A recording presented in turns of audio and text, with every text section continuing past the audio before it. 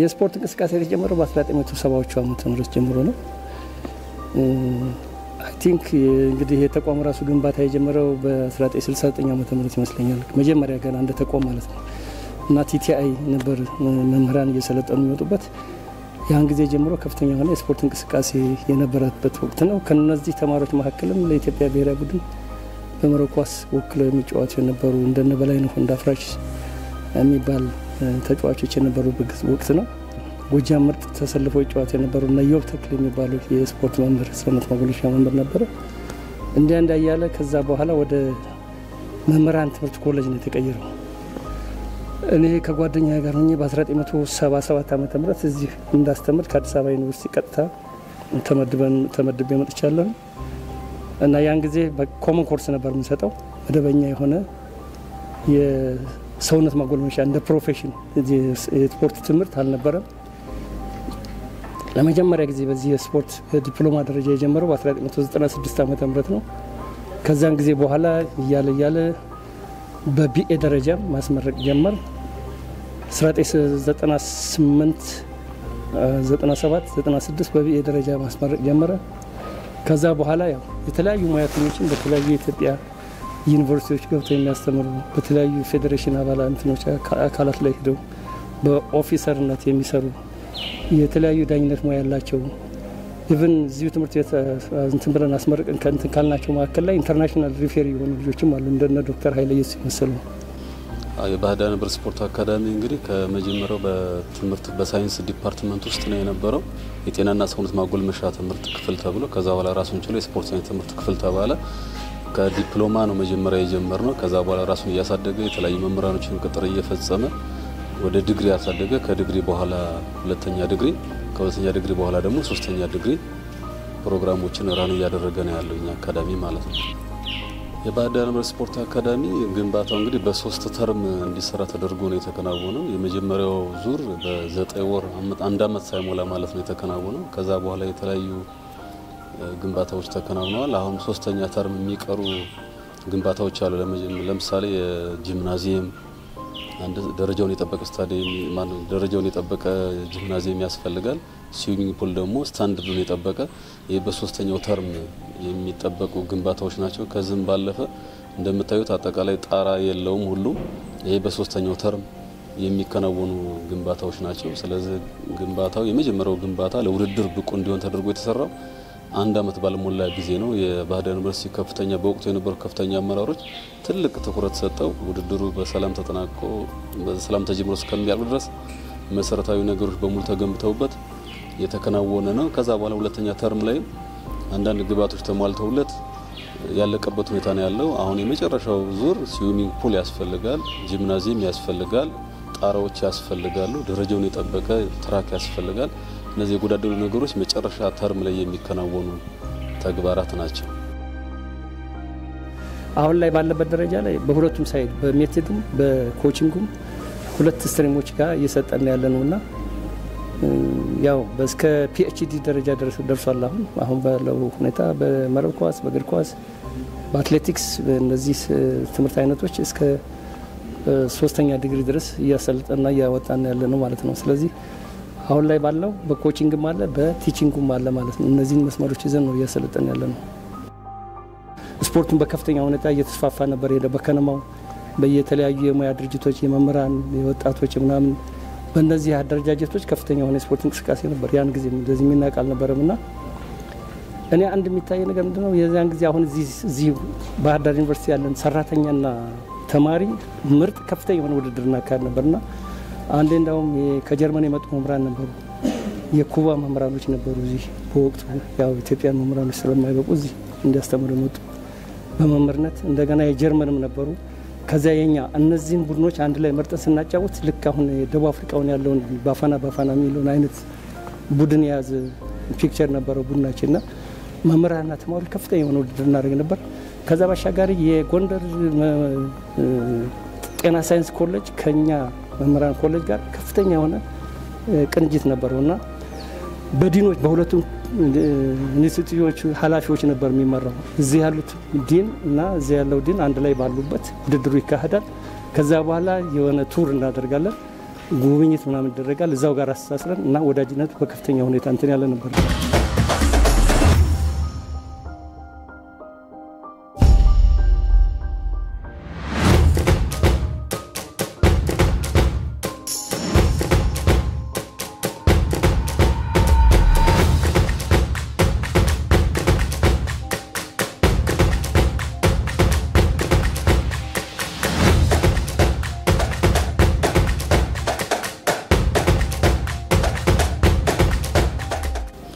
የባሕር ስፖርት አካዳሚ እንግዲህ በቀደም እንዳልኩት በዲግሪ በሁለተኛ ዲግሪና በሶስተኛ ዲግሪ ፕሮግራሞች አሉት።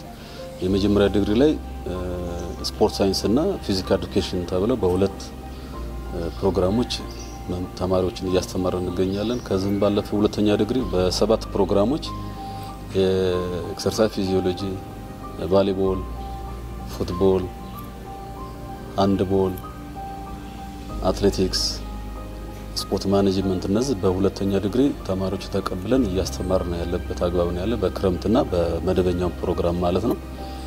ከዚህ ውጪ በሶስተኛ ዲግሪ ማለት ነው በፒኤችዲ ፕሮግራም ፒኤችዲ ኢን ፉትቦል በእግር ኳስ አሰልጣኝነት፣ ፒኤችዲ ኢን ቮሊቦል በመረብ ኳስ ወይም በቮሊቦል አሰልጣኝነት፣ ፒኤችዲ ኢን አትሌቲክስ በአትሌቲክስ ተማሪዎችን ተቀብለን በሶስተኛ ዲግሪ እያስተማርን እንገኛለን ማለት። ስለዚህ ፕሮግራሞች ወደ 13 ፕሮግራሞች አሉ ከዲግሪ እስከ ሶስተኛ ዲግሪ ማለት ነው።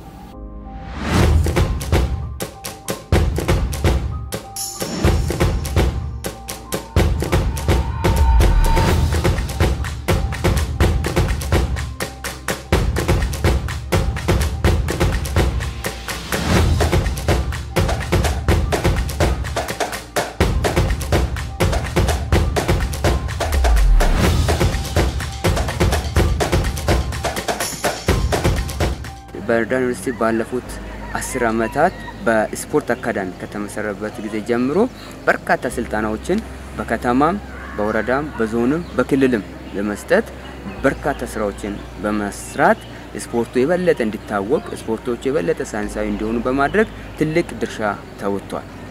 ይህ ደግሞ አሁንም በተለይ ደግሞ ተተኪ ስፖርተኞችን ከማፍራት አንፃር እንደ ዩኒቨርስቲ ብቻ ሳይሆን እንደ አገርም ብዙ ስራዎችን እየሰራን እንገኛለን።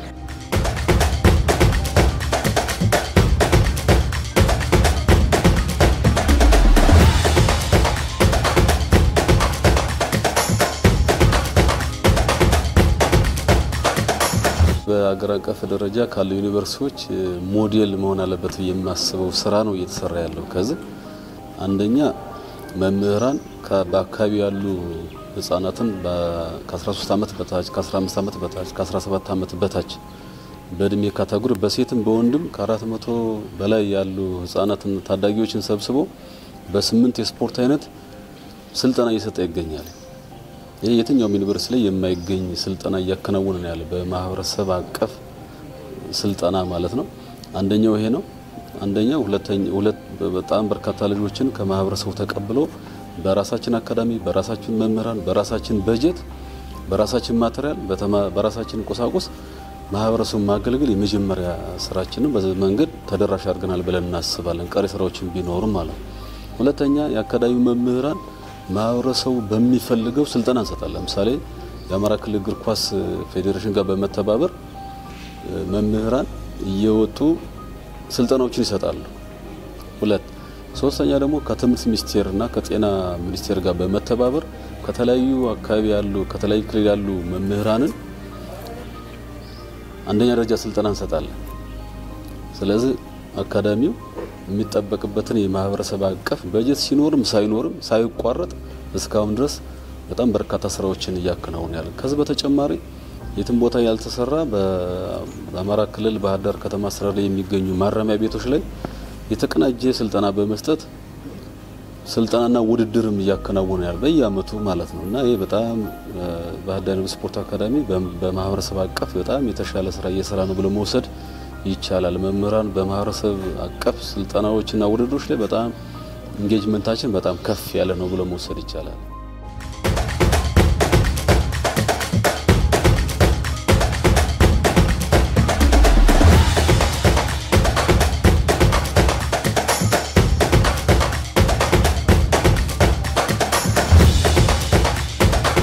በመርሳ ውስጥ ያሉ ወጣቶች ታዳጊዎች አልባሌ ቦታ እንዳይውሉ ከትምህርት ሰዓታቸው ውጪ ትምህርታቸውን በማይሻማ መልኩ ማምራን በእነዚህ ሁሉ ስፖርቶች ውስጥ ሙያቸውን ዕውቀታቸውን ክህሎታቸውን በማካፈል በማሰልጠን የተለያዩ ውድድሮች እንዲዘጋጁ በማድረግ እና ከነዚህ ስፖርተኞች ውስጥ ለሀገር የሚጠቅሙ ለክልል የሚጠቅሙ ስፖርተኞችን ከማፍራት አንፃር ትልቅ ስራ እየሰራን እንገኛለን ማለት ነው።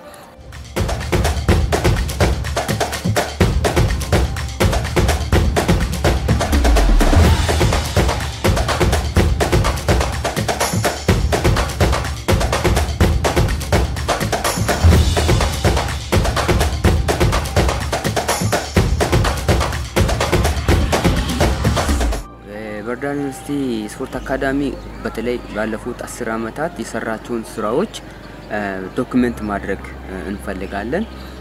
በዚህ ረገድ ደግሞ ቅድም እንዳልኩ በመማር ማስተማር በምርምርና በማርሳት አገልግሎት እንዲሁም ደግሞ በዓለም አቀፍና በአገር አቀፍ ግንኙነቶች ላይ ያሉንን ስራዎች ዩኒቨርሲቲው በስፖርቱ ዘርፍ ምን አይነት ስራዎችን እየሰራ ነው፣ የትስ ደርሷል፣ ከየትስ ጀምሮ ምን ላይ ነው ደረጃ ነው ያለው የሚለውን ለማሳየትና ቀጣይ ደግሞ ለሌሎች ለሚመጡ አመራሮች ሊሆን ይችላል፣ ለዩኒቨርሲቲ ሊሆን ይችላል፣ ለሚጎበኙት አካላት ሊሆን ይችላል በሰነድ መልክ በፖስተር መልክ በባነር መልክ እንዲሁም ደግሞ በፎቶ ኤግዚቢሽን ሰይመን የስፖርት ኤግዚቢሽን ሴንተር አቋቁመናል ወይም ማዕከል አቋቁመናል።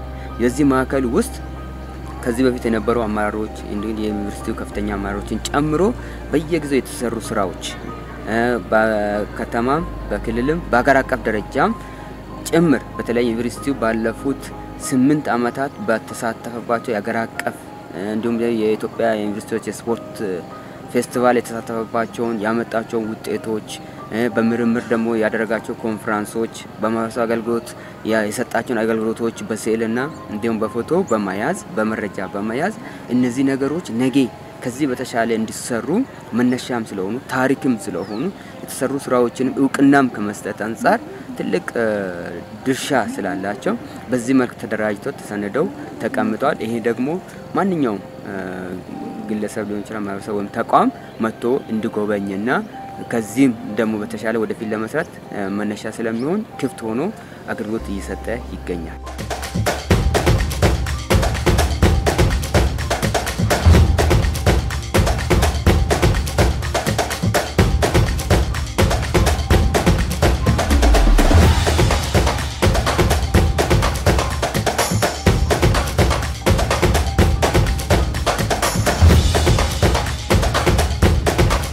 በዛ አመት 5 ክለቦች ጋር የሞቲቬሽን ስልጠና የማሸነፍ ስለልቦናን ትምህርት ያመጋገብ ስልጠናዎችን በመስጠት አዋሳ ላይ ከ5 ክለቦች 4ቱ እንዲገቡ ያደረገ የአካዳሚው ድርሻም ከፍተኛ ነበር። የሚፈልጉትን ብቻ ሳይሆን የሚያስፈልጋቸው ስልጠና መምራን ካሉበት ቦታ ድረስ በመላክ በከተማቸው ባሉ ግብአት መሰረት ትልቅ ስራ ሰርተን እንዲሁም ውድድር ባለበት በአዋሳ ከተማ አሁንም ሄደን ጨዋታዎችን እያነበብነ ጌም አናሊሲስ እየሰራን ለአሰልጣኞች ለተጫዋቾች ለቡድን መሪዎች ልዩ ስልጠና በመስጠት ከ5ቱ 4 ክለቦች ወደ አንደኛ ወደ ብሔራዊ ሊግ እንዲገቡ ያደረገ የአካዳሚ ድርሻም ከፍተኛ ነው ብሎ መውሰድ ይቻላል።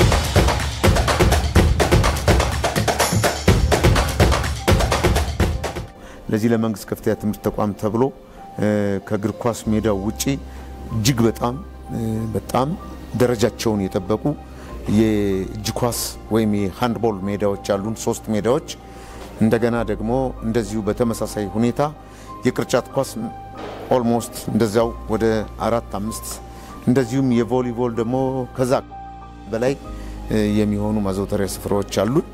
ከዛ ውጪ እነኚህ የሜዳ ቴኒስ መጫወቻ እጅግ በጣም ደረጃቸውን የጠበቁ እኔ በዚህ አጋጣሚ እንደው የባህር ዳር ከተማና አካባቢ ማህበረሰብ በተለይ የሜዳ ቴኒስ ስፖርት ፍላጎቱ ያላቸው ኢንክሉዲንግ the staff members እዚህ እንትኑ ላይ በየኮሌጁ ያሉ ይሄንን ሜዳ ቢጠቀሙበት ደስ ይለኛልና በጣም ትልቅ ስራ ነው የተሰራው።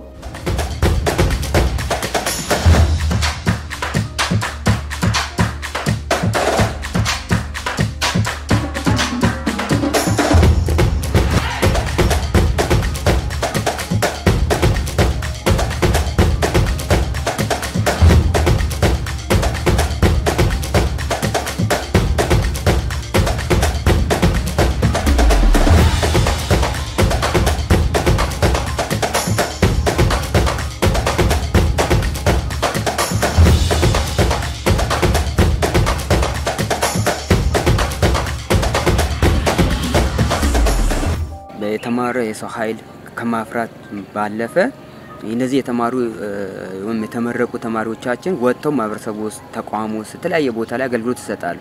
እነዚህ የሄዱ አገልግሎት የሚሰጡ አካላት እኛ ጋር የተማሩትን ዕውቀት ወደ ተግባር ለመውሰድ ከሚመለከተው ጆይንትሊ ለመስራት ይግድ የጋራ ስምምነት ማድረግ ይጠይቃል። እንደ ተቋም እኛው ያለንን ራዕይ እንደምናሳካው ሁሉ ሌሎችም ተቋማት የራሳቸው ራዕይ አለ። ስለዚህ የጋራ የሚያደርጉን ራዕዮች ላይ በመነጋገር ሰነድ በማዘጋጀት የመግባቢያ ሰነድ በመፈራረም ስራዎችን እንሰራለን። ለዚህም ለምሳሌ እንደ ክልሎች ባሉ ፌዴሬሽኖች ላይ ተፈራርመናል። 7 የሚሆኑ የአገር አቀፍ የስፖርት ፌዴሬሽኖች ጋር የጋራ መግባቢያ ሰነድ አዘጋጅተን ስራዎችን እየሰራን እንገኛለን። በዚህም ባህር ዳር ዩኒቨርስቲ በጣም ተጠቃሚ ነው ብሎ መውሰድ ይቻላል። ከቫሊቦል፣ ከፉትቦል፣ ከባድሚንተን፣ ከቴኒስ ከነዚህ ፌዴሬሽኖች ጋር የጋራ መግባቢያ ሰነድ ተፈራርመን ስራዎችን እየሰራን ነው ያለው። በዛም መንገድም እያገዙን ነው ያለው። በተለይ ባለፈው አመትም በዛ አመትም የተለያዩ ስፖርት ፌዴሬሽኖች ለባህር ዳር ዩኒቨርስቲ ስፖርት አካዳሚ ያሉ ፕሮጀክቶች የማሰልጠኛና የውድድር ቁሳቁሶችን ከ5.5 ሚሊዮን ብር በላይ ሊገመት የሚችል ቁሳቁሶችን አግኝተናል በዚህ 2 አመት ውስጥ ማለት ነው።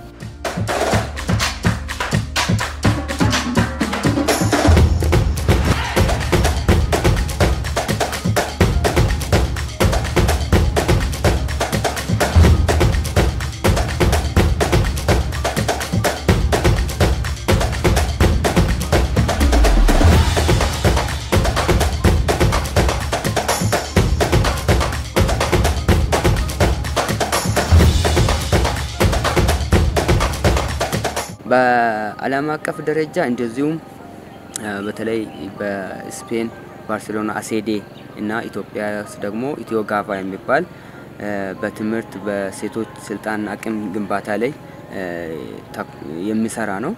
ይሄንን ፓርትነርሺፕ ከጀመርን በኋላ እነሱም መተው እየሰራን ያለነው ስራ በአካል ተገኝተው ጎብኝተዋል፣ ድጋፍም አድርጓል። በተለይ እንግዲህ እኛ መምህራን በጣም ኤክስፒሪየንስ ያላቸው ዓለም አቀፍ ኢንተርናሽናል ላይሰንስ ያላቸው ከመሆናቸው ጋር ተያይዞ ስፖርትን በባህሪው የንድፈ ሐሳብና የተግባር ትምህርትም ስላለበት ስፖርት አካዳሚ ላይ በመማር ማስተማር አይታማም። መምህራን በጣም ኮሚትድ ናቸው።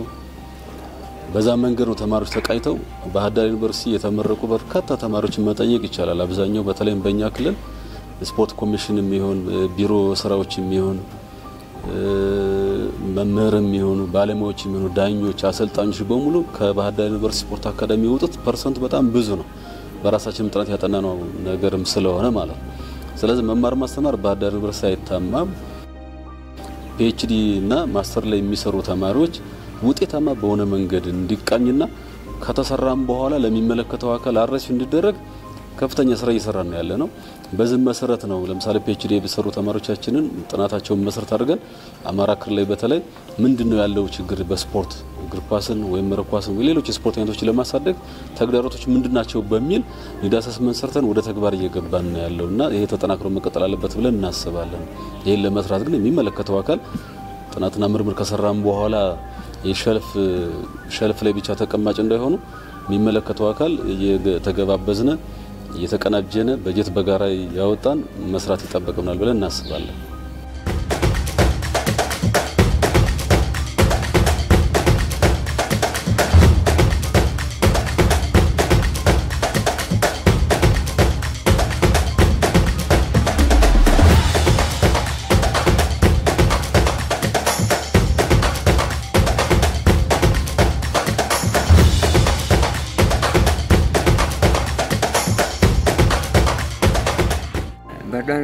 ስፖርት አካዳሚ ያሉ ፋሲሊቲዎች እውነት ለመናገር እንደ አገር ትልቅ ሀብት ናቸው፣ ትልቅ ቅርስም ናቸው።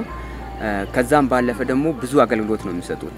ተማሪዎች የራንዳንዳቸውን ኮርስ ሲወስዱ ከእያንዳንዱ ሜዳ አንፃር የራሱ ስፖርት ስላለው ያን ስፖርት ያለምንም ችግር ያለምንም መጣበብ በነፃነት እንዲሰሩ፣ እንዲለማመዱ፣ እንዲወዳደሩ ትልቅ እድል ይፈጥራል። ከዛም ባለፈ ደግሞ ቅድም እንዳልኩ ለማህበረሰብ አገልግሎት ከምንሰጣቸው ስልጣናዎች በሙሉ በእነዚህ ሜዳዎች ነው የምንጠቀመው። ይሄ ማለት ሌላ ብዙ ወጪ ሳናወጣ ባለን ሪሶርስ ያለምንም መሳሰት ያለምንም መጓደል በቂ የሆነ ስልጣና በቂ የሆነ ልምድና በቂ የሆነ ውድድር ለማድረግ ትልቅ አቅም ፈጥሯል። ይሄ ለኛም ብቻ አይደለም ለሌሎች ባለድርሻ አካላት መጥተው እዚህ መጠቀም ይችላሉ። በርግጥ በፍቃድ እንደገና ደግሞ ክፍያም ተመን ወጥቶላቸው የውስጥ ውድድር የሚያደርጉ የውጭ ውድድር ማድረግ የሚፈልጉ ሁሉ በዚህ ልክ ይጠቀማሉ። ለምሳሌ በዋናነት ለማንሳት የምፈልገው እዚህ የእግር ኳስ ሜዳ ነው። የእግር ኳስ ሜዳ የአማራ ሊግ ውድድሮችን ያደርጋል። የውስጥ ውድድር የተማሪዎችን ያደርጋል፣ የሰራተኞችን ያደርጋል፣ የፕሮጀክቶችን እንደዚሁም ያደርጋል። አልፎም ደግሞ በተለይ በዚህ አመት በኢትዮጵያ ፕሪሚየር ሊግ ቡድኖች በሙሉ ማለት የሚሳተፉት በሙሉ እዚህ ጋር ትሬኒንግ አድርጓል፣ ልምምድ አድርጓል። ኢቭን ውድድርም ተደርጓል። እንደ አማራጭ ሜዳ ስላለ ለክልልም እንደ ከተማም ትልቅ አገልግሎት ሰጥ ነበርና ይሄ ደግሞ የበለጠ ቀጣይም ብዙ ትኩረት አድርገን ሜዳውን እንድንከባከብ እንድንሰራ ለሌሎችም ደግሞ ትልቅ የሚጠቀሙበት ሀብት ስለሆነ በዚህ ልክ እየሰራን እንገኛለን። የስፖርት አካዳሚ ማለት የተለያየ ማህበረሰብ የሚጠቀምበት የተለያየ ስፖርት ዲሲፕሊኖች የሚከናወኑበት ከማህበረሰቡ መጥተው የሚጠቀሙበት የኛ መምህራን የአካዳሚ መምህራን እየወጡ ጥናትና ምርምር የሚሰሩበት ማህበረሰቡን የሚያገለግሉበት መማር ማስተማር የሚከናወንበት ነውና ይሄ በሙሉ እንግዲህ በከፍተኛ ደረጃ ስራ እየተሰራ ነው ብለን እናስባለን። አንደኛ ከሱፐር ሊግ ከፕሪሚየር ሊግ ጀምሮ እንግዲህ የኢትዮጵያ እግር ኳስ ፌዴሬሽን የመጀመሪያ ላይ ያለው የውድድር ሰንሰለት ፕሪሚየር ሊግ ነው የሚባለው። ይሄ ፕሪሚየር ሊግ ከኛ ቦታ ላይ መጥተው እየተከናወነ ነው ያለው፣ ስልጣና ውድድሮች እየተከናወኑበት ነው ያለው። ከአፍሪካ ውስጥ ምርጡ ለመሆን ምርጥ አንዱ ለመሆን እየሰራ ስላለ ይሄንን ደግሞ ለማሳካት ግብአቶች በሙሉ በደንብ መሰራት አለባቸው። የሰው ኃይል በደንብ መቀጠር አለበት። የተማሪ የመቀበል አቅማችን በደንብ መጨመር አለብን። ይሄ የበለጠ አካዳሚው ኢትዮጵያ ውስጥ የመጀመሪያ በአፍሪካም ደግሞ ተመራጭ እንዲሆን ስለሆነ የምንፈልገው ለዚህ ብዙ መስራት አለብን። የሴቶችም የወንዶችም ስልጣኖች የተከናወኑበት ነው ያለው። መምህራን የሚመለከታቸው ሜዳዎች በሙሉ በተገቢው መንገድ ስልጣናም ውድድርም የተከናወነ ያለው መማር ማስተማር በሚፈለገው ልክ እየሄደ ነው ያለው። አሁን አካዳሚው አካዳሚ እየሸተተ ነው ብሎ መውሰድ ይቻላል። እንግዲህ በአገር አቀፍ ደረጃ የመጀመሪያው አካዳሚ የባሕር ስፖርት አካዳሚ ነው፣ አንጋፋ ተቋም ነው። በዛ ልክ የሚጠበቅበት ተሰርቷል ብለን አናስብም። ግን ደግሞ ጅምሮች አሉ፣ የተሻለ ስራ እየተከናወነ ያለው በርካታ ስፖርት አይነቶች አሉ እኛ ሀገር ማን ተጠቀማቸው፣ ግን ደግሞ በሌላ ሀገር ትልቅ የሀብት ምንጭ የሆኑ ለኢኮኖሚም ትልቅ አቅም መፍጠር የሚችሉ ስፖርቶች አሉና እነዚህ ላይ ብንሰራ እውነት ለመናገር ኢትዮጵያ በብዙ ስፖርቶች መሳተፍ ይችላል። ማህበረሰቡ እየተጠቀመበት ነው ያለው። ኦፕን ነው፣ ማንኛውም ሰው መጥቶ የሚጠቀምበት የኛ አካዳሚ ነው ብለን የምናስበው ምንድነው? የጤና ቡድን አለው፣ ክለብ አለው፣ ፕሮጀክቶች አሉ፣ ስልጣናዎች ውድድሮች ይከናወኑበታል ከሀገር አቀፍ ጀምሮ። ስለዚህ አካዳሚ ነው ብለን መውሰድ እንችላለን። የሚቀሩ ነገሮች እንዳሉ ሆኖ ማለት ነው። በሀገር አቀፍ በዓለም አቀፍ በኦሎምፒኩም ጭምር ማለት ነው። ስለዚህ ሰው አለን፣ ወጣቶች አሉ። ስለዚህ እነዚህን ወጣቶች ወደ ልማት ውስጥ ማስገባት ወደ ስፖርት ውስጥ በማስገባት በርካታ የልማት የኢኮኖሚ አቅም መፍጠር ይቻላል።